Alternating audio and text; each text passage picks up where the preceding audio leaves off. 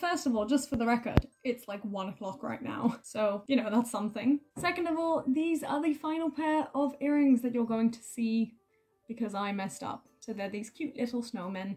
And I decided that the only pair you haven't seen are the snowflake ones, which I do think I wore quite a lot 2 years ago when I did Vlogmas. So it's okay, you've now seen all my earrings. Let me know which are your favourites. I think I discovered some new ones that I liked, but I think the snowflake ones are still always going to be my favourite. I don't really know what I want to say for this Vlogmas because I don't really have much to say, but I need to film something today, otherwise it's not going to go up on time, and I'm so close to making it to the end. And I was even able to add a couple of thumbnails in, not all of them, but some. I think for me it's just really weird that we're now finally reaching Christmas because I've been working up to it for so long. Like I said in one video, I think, I started listening to Christmas music in September, and it's just felt like I've waited for this for so long, and now it's almost over, and it's really odd. And it's especially odd because obviously I don't celebrate Christmas, so for me the actual day itself doesn't mean anything, but it is about the lead up for me, which is a nice parallel to my life.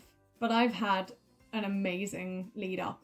Certainly not without its hiccups, but I wouldn't have gone back to change it. That being said, I am ready for Christmas, and I think I'm pretty ready for 2023. I don't have any plans as of right now, but there's something really exciting about that because it's a clean slate and there's so much potential, and the potential really excites me. And obviously I've been trying to work as an actor. I have worked as an actor this last year, and it's terrifying because, you know, the chances are high that I won't get a job, but equally I have this faith that something will come up and I'll get to do the thing I love. But at the same time, like, I'm really nervous because I don't have any plans for next year. Currently my plan is to stay at my grandmother's for as long as I can, really, and then eventually move out unless I get an acting based job, which would either mean a job where the accommodation is covered, or if I get a job sort of early next year, then I'll move out earlier. But it's weird.